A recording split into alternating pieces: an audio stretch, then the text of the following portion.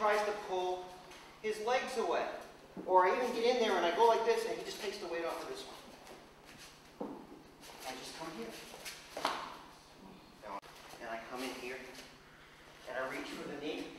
And now I step forward. Now normally if I stepped, he'd step with me. But I'm blocking his knee so he can't step. I wizard. I come in. Right? Block the knee. And then I step in that direction.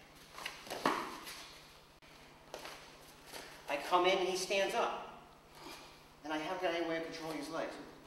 Take your arm, smash him in the face. Flip him over like a pancake.